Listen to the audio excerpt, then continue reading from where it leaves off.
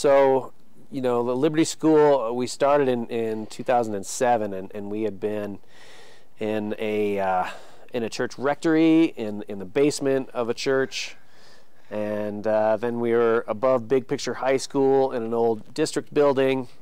And during that time, we spent a few months in an airplane hangar out at Stonehenge when there were some asbestos concerns downstairs. Wow. Then we were sort of, we had to move out for 1 year to Bodo Park, where we moved into an office building for a year.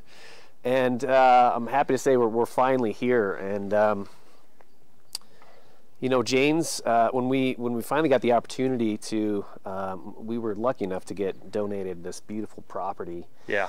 And it really accelerated sort of our hopes and dreams for having our own permanent home one day. Mm-hmm. And so suddenly we're looking for an architect and a builder, and you know, Jane's really stepped up to the plate when we needed them. And throughout the whole process, they were really easy to work with. The first thing that comes to mind is just how easy it was to work with. You know, everyone from the business manager to the site supervisor.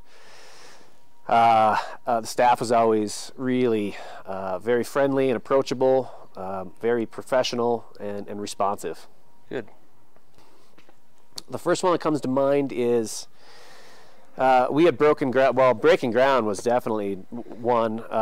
You know, it was a dream come true to really get our own permanent home. Yeah. As you can imagine, for a school to be relocating and worrying about where they're going to be conducting school each year is really, you know, very stressful and not good for, you know, delivering our mission. So it was really important for us to get a permanent home one day, and for James to help us make that dream a reality. I can't overstate how important that has been for us at Liberty. Mm-hmm. So when the day came where we actually broke ground, and I saw machinery here starting to dig up dirt, I mean, that was an emotional day for me and for our board and for everyone involved with Liberty School. So breaking ground was one. The groundbreaking ceremony, which you know, took place a little bit after the actual groundbreaking started, but seeing kids with shovels, board members who had been, you know, bending over backwards to try to raise funds with shovels, staff who had been with us all along, you know, with shovels. It just it became a reality, and that was really special. The other thing, you know, when building had it was probably, you know, a third of the way done, I'd say. Jane's took our students and gave them a tour of the construction site, and that was really meaningful for, you know, for our students just to see the work in progress, right. And that was really cool.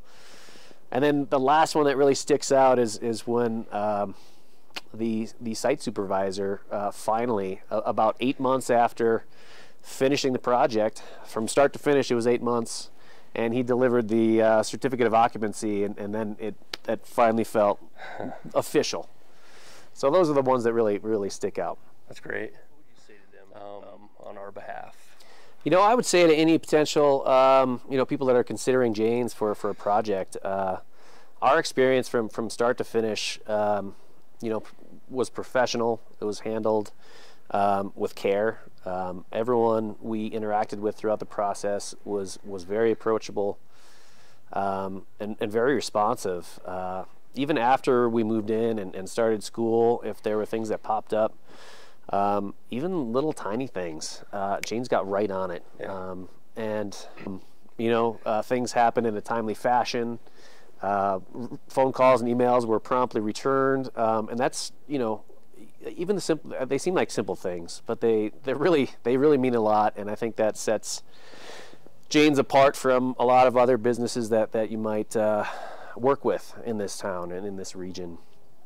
The confidence everyone had, you know, all of our board members and everyone involved, our building committee, there was never a moment where we thought, yeah, did we really go with the right outfit? You know, from start to finish.